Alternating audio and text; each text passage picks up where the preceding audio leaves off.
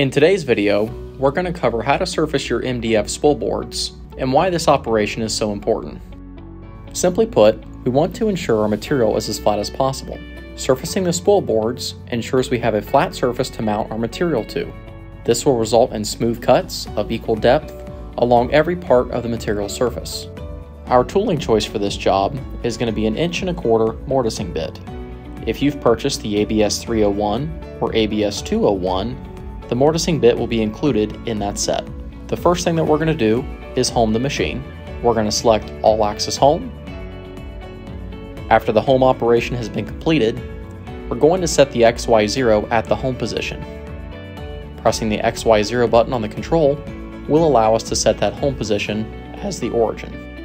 The Z0 will be set from the top of the MDF spool boards. After the bit is secured into the collet, we want to move it directly over top of the MDF itself. When setting your Z0, you have two options: using the included touch-off puck or setting your Z manually. When using the touch-off puck, place it on top of the MDF spool boards and press the tool set button on the controller. If setting the Z manually, jog the bit down to the surface of the MDF and press the Z0 button. Now it's time to set our spindle RPM. A quick tech tip here. When using the 1.25" mortising bit, we want to use an RPM range of around 18,000. Turning the dial on the VFD will allow us to change the RPM. Adjust the frequency to around 300. When the spindle starts to run, the operating RPM will be displayed. Now it's time to run our file. A quick tech tip here. The surfacing file is stored in the internal memory on the controller on every Axiom machine.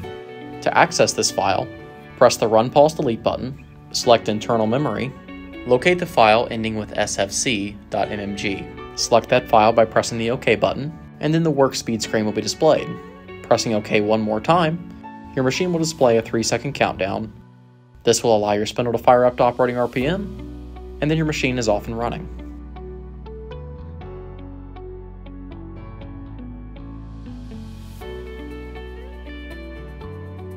We hope you enjoyed this video.